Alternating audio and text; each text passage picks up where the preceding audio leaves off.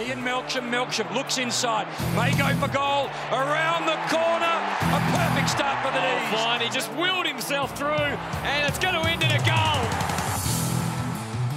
A very warm welcome to Inside Melbourne, presented by our partners Zurich, our friends at Zurich, who are doing a great job with the podcast this year. Joining me, co-host Caty Price from Network 10. Hello, Caty. Hey, Stanners, great to be with you. How good is this, talking all things Demons? It is great, isn't it? We might just say straight off the top, Tommy Morris, he's made the decision to step away from the podcast just in light of his recent expanded role at Fox Footy, but it's great to have you along, and another D's fan out there. Yeah, thank you so much. Yeah, it's been a good week, short week obviously, but I think that's maybe not a bad thing. We get straight back into things against Essendon. We do indeed. And our special guest today, co-captain of the Melbourne Football Club, Jack Viney. Jack, welcome along. Thanks, Stanners. Thanks, Katie. I hear you've been a big listener to Inside Melbourne through the weeks. I love a podcast. Yeah. Feel a bit like I'm on the Joe Rogan show here. Yeah. So I'm looking forward to it. Hey, let's get stuck into Tuesday night because, 46-point loss. It felt a lot closer than that for mine, but you sat up there in the coach's box. First of all, that must be bloody tough for you, sitting up there in the coach's box. Yeah, it is. It is tough. You just want to play. I'm not a coach. I'm there to play footy. So watching on, and feeling like you can help your teammates in a way. It's certainly frustrating, but you just got to it is what it is, and you can't do too much. So you just try and get better and make sure you're out there as soon as you can. I think Goody spoke after the match and said it seemed like a step forward. Bernie Vince said the same thing. Certainly that intensity and effort was there right from the beginning. Is that the way you see it? Yeah, definitely. I thought, especially our first quarter, the response in terms of our effort, intensity, contest stuff, I feel like second and third quarters were pretty good as well. We were always in the game. We matched them within in that regard. I just felt Richmond were a more polished side. We couldn't get any scores on the board that will reward us for effort. And Richmond would just be able to score that one or two easy goal. And when you go into quarter time feeling like you kind of were on top, but you're down on the scoreboard, it's a little bit flattening. So I think that's where I guess our growth is coming from, is getting a bit of reward for our effort. It is flattening, and a few of the supporters that I've spoken to in the wake of that loss, probably more so given it's a second sort of heavyish loss in the space of a couple of weeks, they're pretty frustrated. Do you understand their frustrations too? Oh, 100%. Our supporters have been tortured for a long time. They're just crying out for some success, and the last 2 weeks have been poor performances. I think the Hawthorn game, certainly a poor performance. I thought for 5-10 minutes was really bad against Richmond, but for 3 quarters I felt our effort and intensity around the ball was right up there, and no doubt we're not in great form at the moment as a side, and looking to change that around pretty quickly, and confident we can do that. But yeah, I felt our effort was back to being good quality. In the last 2 matches, there's obviously been those lapses in the games, and particularly that last quarter. Give us an insight into the coach's box and what's going on there. Is Goody chucking the phone? Does he get angry? What's it like? No, it's not too animated up there. Like, I think the coaches do a good job of realising that there's not much they can kind of getting up and angry and animated. It can't really change much. So they're cool, calm, trying to work out strategies to get the game back looking how we want it to, and try and stop the bleeding a bit. So, they're throwing around different moves up there, getting people back, changing around positions. So that they understand that, Goody's very good at it. I think just understanding that you've got to be in a calm headspace to make clear decisions. Do you speak up in the coach's box? I try to. Oh no, I don't try to. But when I see something or I feel something's a certain way, and I don't feel like it might be touched on, then I'll just kind of speak with Ben Matthews or Justin Plapp in a midfield group. I might mention something to Goody as well. So I feel like if I'm going to be in there, I'm not just going to say nothing, and I might as well contribute. But at the same time, the coaches do a great job, and I don't need to step over them or anything like that. I'll just chip in here and there, and if I observe something. Couple of shining lights, a few takeaways from that match. I was wrapped for Sammy Weidemen. I thought he presented well. He looked really good out there. He looked comfortable out there. Is that the sense you got? And what did he have to say after the match? I agree. I sent him a message after the game. I said, mate, I thought you were terrific out there. I'm not too sure. And that's probably something internally as a teammate, I don't really care about his stats or his goals or that kind of stuff. That's not something that I look at and value. I'm more looking at the contest he provided, the effort, the team first he showed for our football club, and I thought that was outstanding.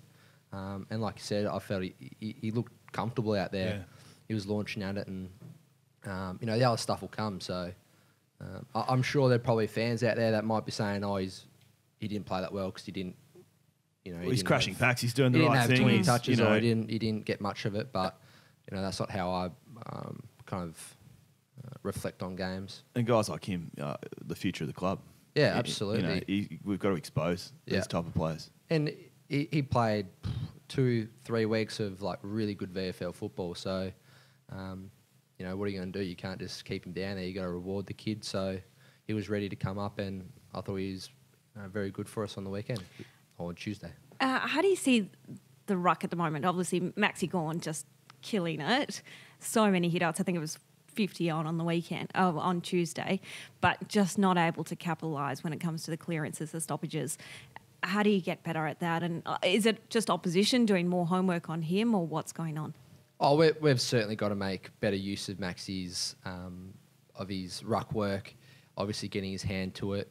I think we've got to, we've still got to work harder as a unit, midfield unit, to try and free some people up and try and get a bit happening in there.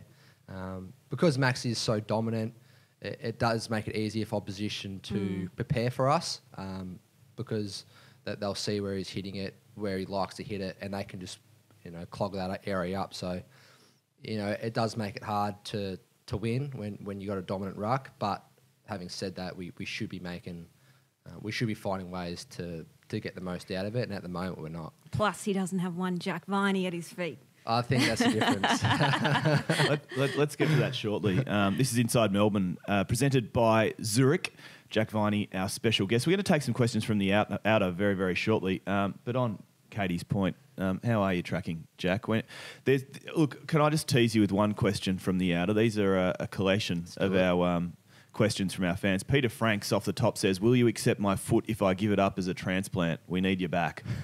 When are you back, Jack? If my foot was ever that bad, I'd happily accept the foot transplant. But luckily, I'm only a couple of weeks away, and I trained yesterday with VFL team. I felt like I trained really well, and a couple of people that saw me train said that's the best they've seen me move for a couple of years now. So. It was good going and waking up this morning, and I feel sore, like a good soreness. Yeah. Like when you've trained hard. So I haven't had that for a long time, and feel like I'm really tracking well now, and can finally see the game day coming up pretty soon. Well, Essendon is next, and something to look forward to this weekend in the space of a big debut, and I speak of Charlie Spargo. Simon Goodwin revealed the news to the youngster just 24 hours ago. Let's hear how it all went down. We want you to keep that aggressive edge on you, that tackle, that spirit that you bring, and I thought you were really solid, so means you're going to play AFL this week. Yep. So well done, mate. Good stuff. All right. That's exciting. Get out there and put that stuff on show. I've been impressed with how you played last week. I thought it was really good team roles and got the job done for us. All right, so you've got to bring that into the AFL now. All right. Feeling all right physically? Yep. Good stuff. So Simon Goodwin there, breaking the news to Charlie Spargo. What can you tell us about the kid, Charlie? I absolutely love him. He's a small pressure forward, really does well at getting drop a ball. He puts his body on the line as well, not afraid to win a hard ball. I think he's just been very consistent in VFL. he's played the team roles, and the same thing. There's probably fans out there or people in the public that say are a bit surprised by this call, but internally, how much we value the team first role playing. He's been amazing at that, and that's why he gets his opportunity at senior level. So yeah, I'm really excited to see the kid run out. He's been impressing all pre-season, and he thoroughly deserves his opportunity. What's he like around the club? Because he seemed pretty low key when Goody delivered the news, but he seemed like he was trying to keep it under wraps a little. Yeah, he's pretty quirky little character. When he first got to the club, he was very quiet, barely said boo, but that's not. I don't think it's his natural go. He's quite a bubbly and fun character. We always have laughs and do some silly dance moves in the gym. So he's a funny kid without being your Max Gorn, getting in front of everyone and being the centre of attention. So yeah, I really enjoy it. Has he got you covered with the dance moves? It would make a good dance battle. Here we go. I wish I didn't say that. But he's got some good moves. Jack, we've been dogged by a bit of bad luck in recent week. I use the word dogged for good reason.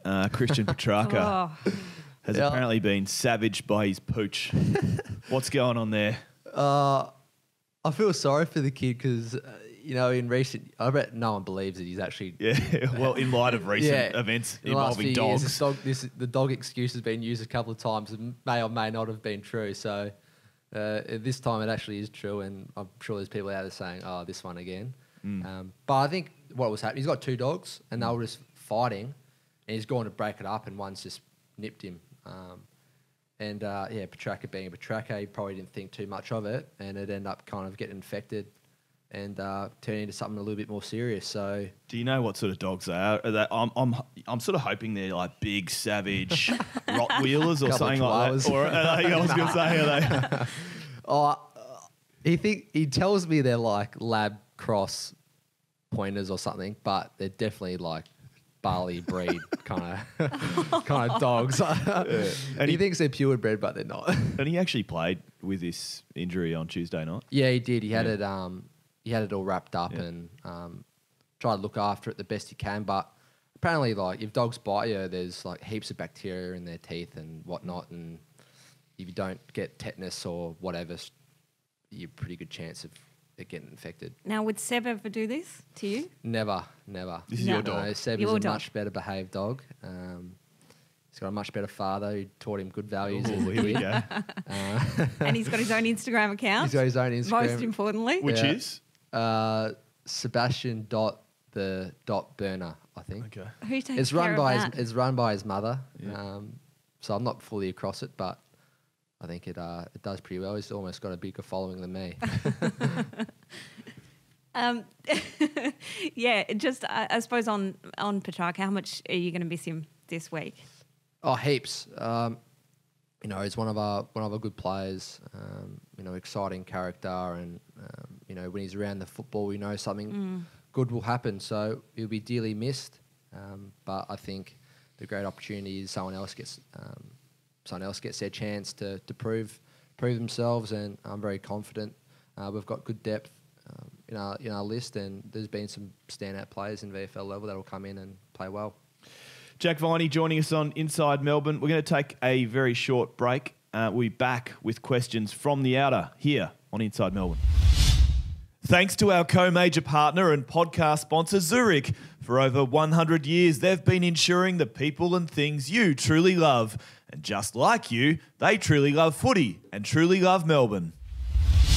You're with the team at Inside Melbourne. Caty Price. We're lucky enough to have her company. She's our new co-host for the podcast. Might I say, doing an excellent job this morning, Caty, and much more attractive than our previous co-host. Am I allowed to say that? I'm allowed to say that, aren't I? Yeah, of course.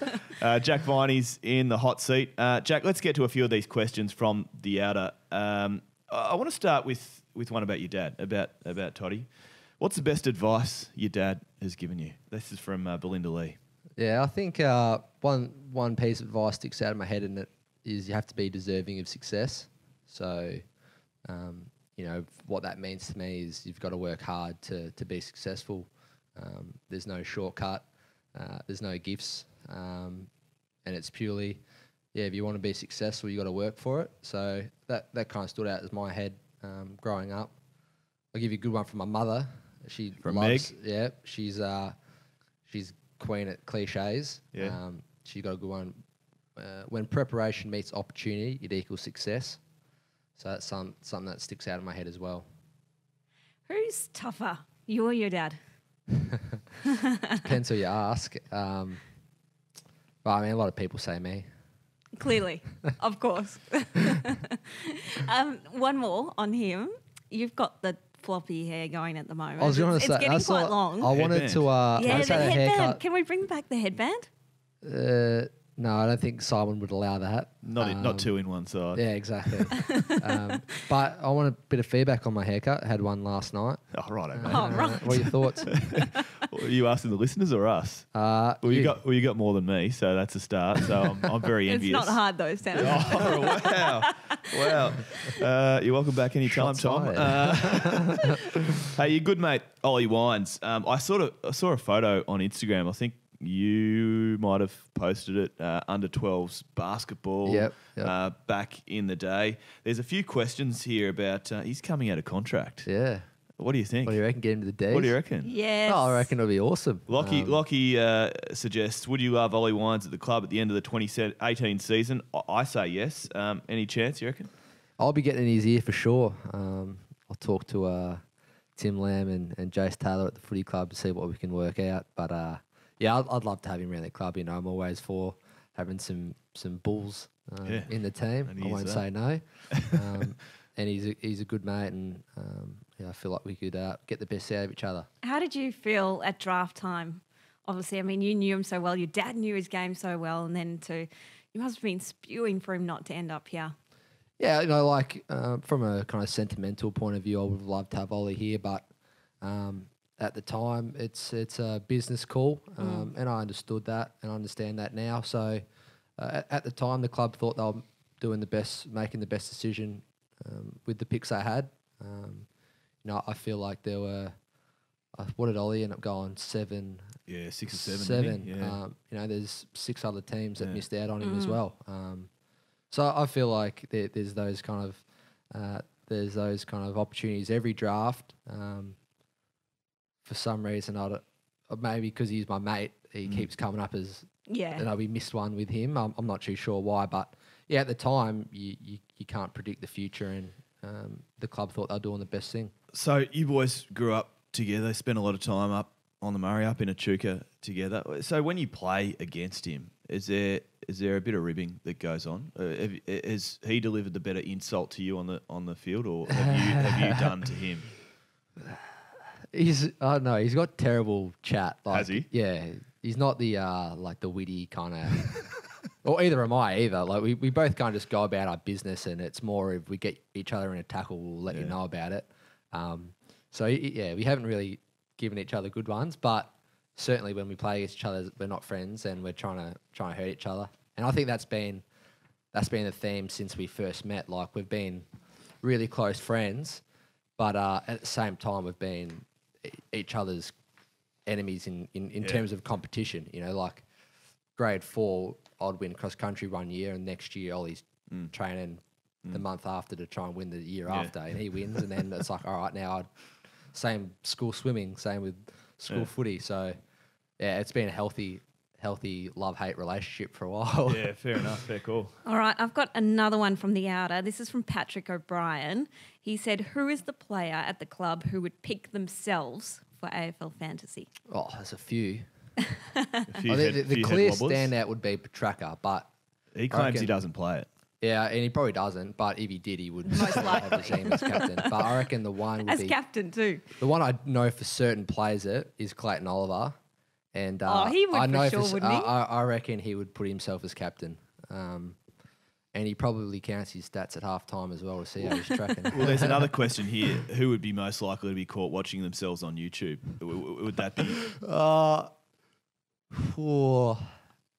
Petracca just comes to my mind every time. time. You know, these kind of things, it's just like Petracca comes first and foremost to the front of mind. I'm going to I'll try and come up with something a little bit different. I reckon Hunty. Hunty would definitely have a look at himself, and you know, he's probably watched that barrel of his against who was it last year in Darwin? Darwin, yeah. Can't remember. He's probably watched that a good couple of 100 times.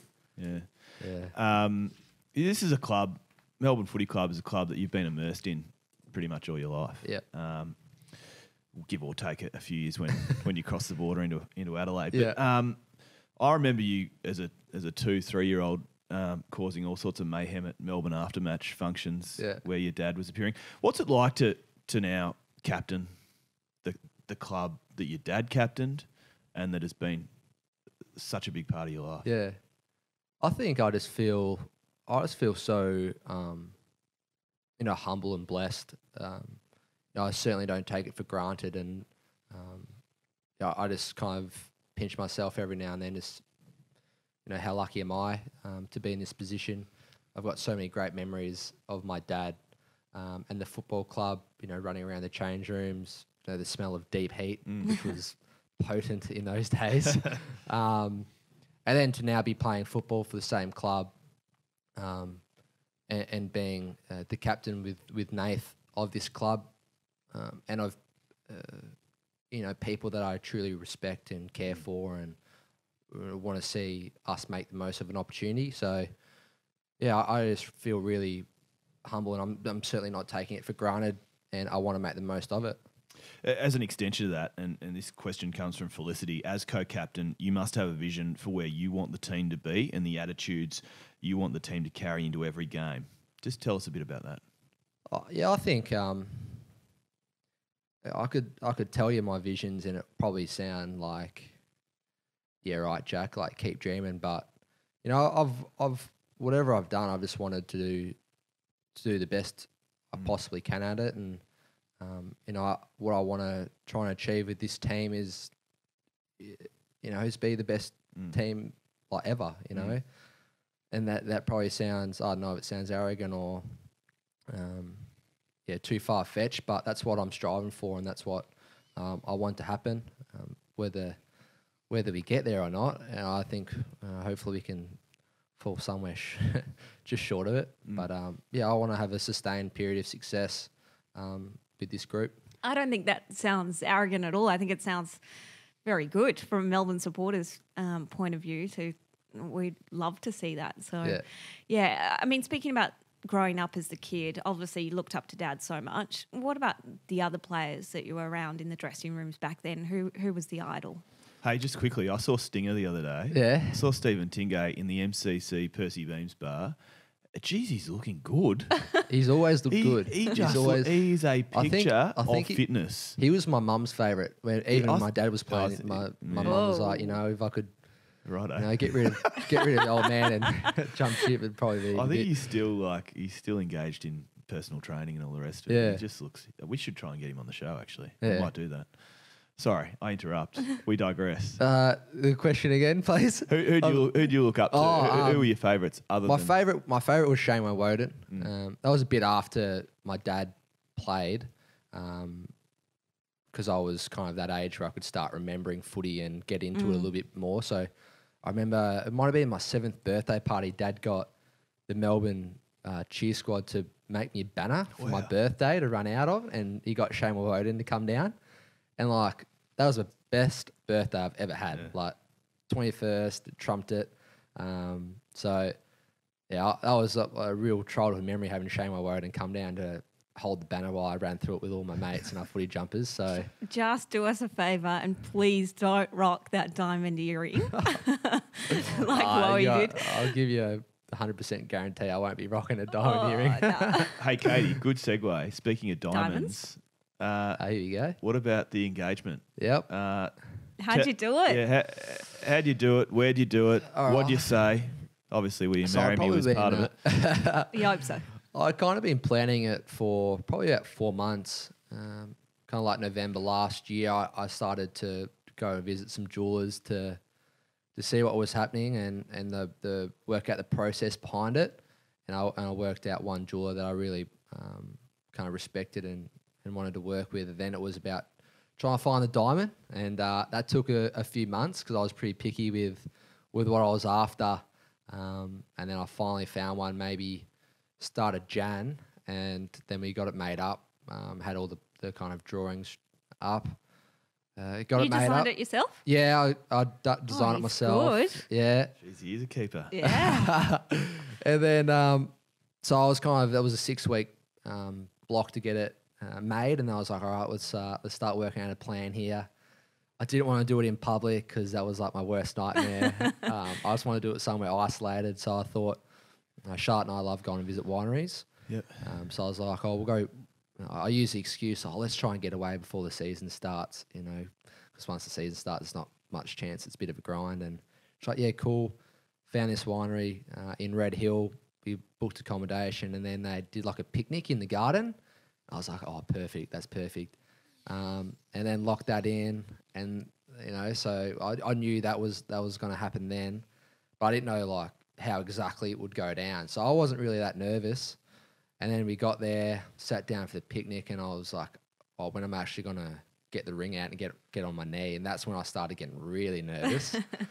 And then she pulled out the champagne from the basket, and she was like, oh, feel me, popping the cork. Yeah. And I was like, oh, yeah, okay, but how about we have something to really celebrate first? And she turned around, I was on one knee, and was like, oh, good. I had this full spiel to give her before I said, will you marry me? I want to be with the rest of my life. Yeah. And, but I completely forgot it. And so I just went with it, oh, will you marry me? And then I remembered and added that stuff on at the end. But what does he get out of 10 for that, Caty? Oh, it's pretty good.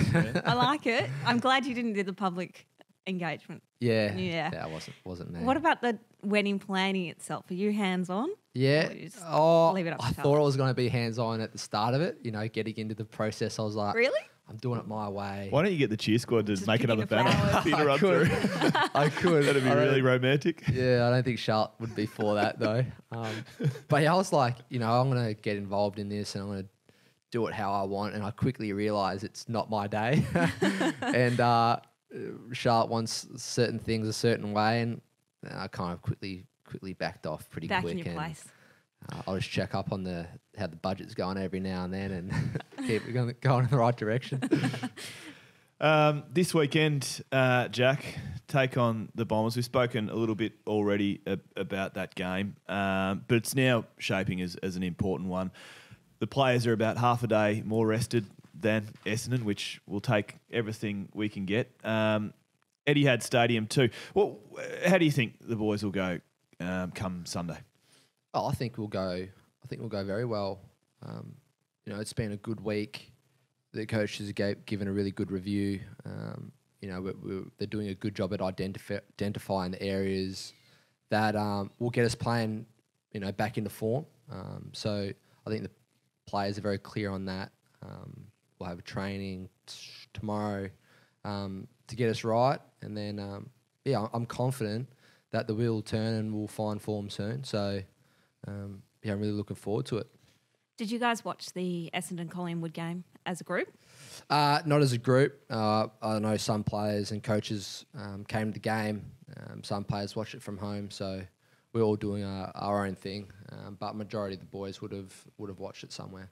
And Jack, just for a bit more clarification around the foot, because everyone wants to know. So let's do it. So in terms of the foot itself, it's all repaired really nicely. You're happy with how it is right now? Yeah. Because I guess when we hear about foot injuries, you think of previous injuries like the Trengovs of this world who were sort of bridled by that for some time, but you can allay those fears, I guess. Yeah, it's definitely in a good spot. I'm 100% confident when I come back I'll be right. It's the reason it's taken so long is because it's been different things that have popped up that have just extended my rehab time. So, with Trenner's, it was, the navicular, which is a really serious bone to to fracture and to injure, whereas mine was just my metatarsal, which is a pretty common injury,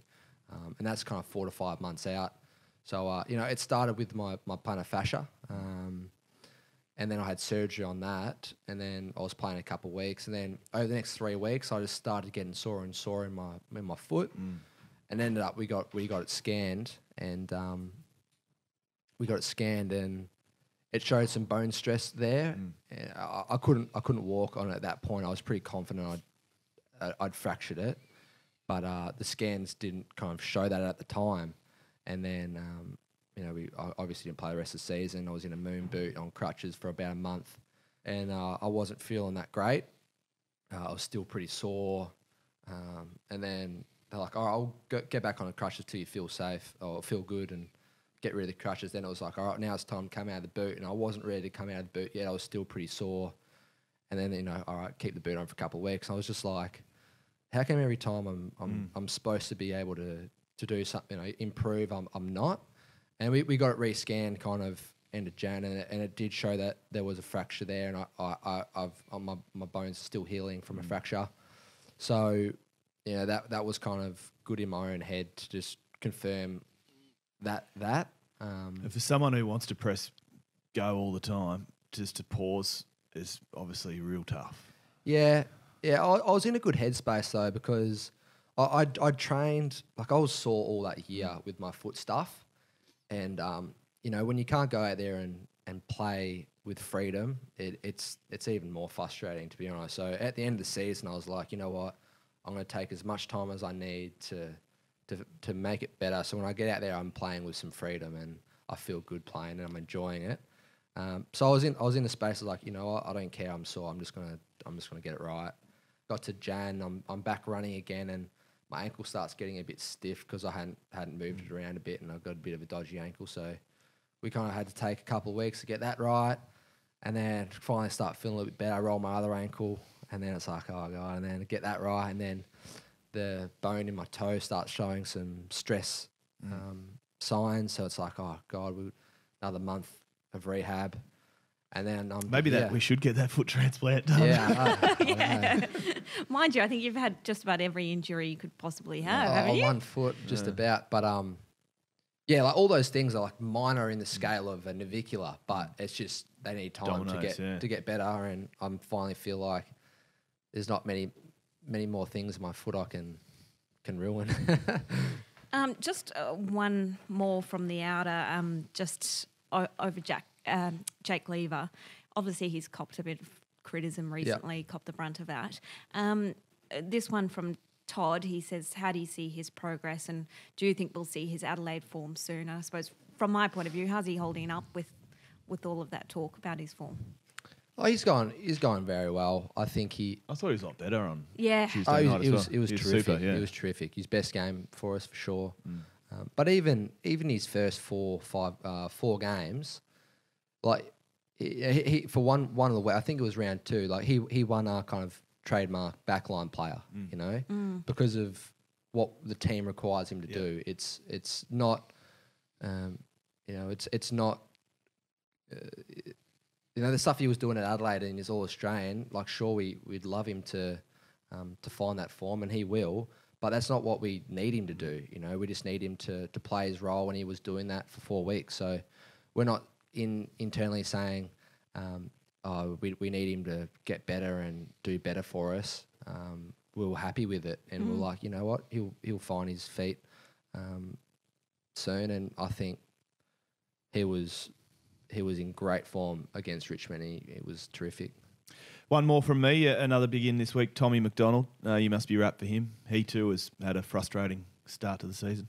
Yep, yeah, we actually had the same toe injury, so I've done a bit of rehab with him, and looking forward to him getting back out there. He's a best 22, so it's good to have him back out there again.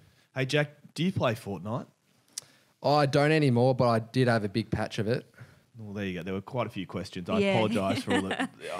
Fortnite has just become the bane of my existence because I just don't understand it. It is a massive fad at the moment, and I've jumped off the bandwagon. I played it when it was kind of first coming out, and so I enjoyed it. But I've got yeah, you could say that when it was cool. When it was cool, not mainstream.